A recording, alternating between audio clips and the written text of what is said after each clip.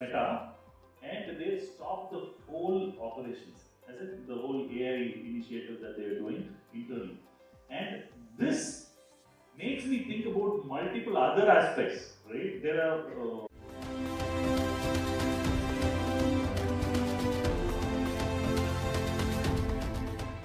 how many of you get messages saying click on this link, enter your smishing, phishing, or multiple types, right? Is it enter your SBI credit card number, etc. Right? So what actually happens is there are AI engines today that automate the whole process. If you say you are an IndusInd Bank user, it shows IndusInd Bank kind of a site. And the interesting thing is it develops all by itself at that instance. Right? It makes the whole thing really scary to look at. Right? And I believe, myself, I've been most of the time been a pen tester before I became a founder of a company.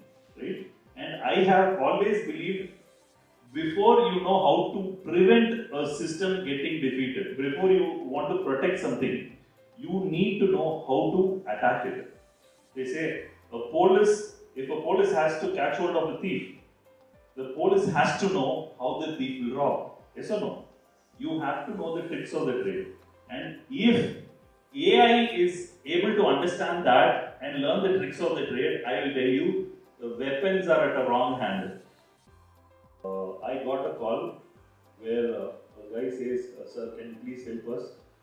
My family lost 6 lakh rupees last week, and this happened because we searched for ICICI Bank customer care number on Google, and the first number that was prompted in a large font was the number we called, and it was an automated IVR system that welcomed me, saying welcome to ICICIbank.com, and it says for verification dial from your registered number and enter your PIN code on the phone.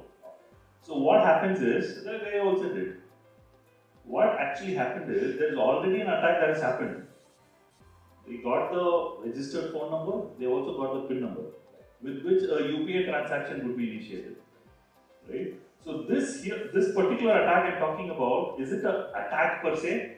It's not a complicated attack, it's technically not a very complicated attack. It is search engine poisoning, search engine result poisoning. Right? You are feeding a certain data, that data is resulting to a big attack. Right? Let me give you another perspective.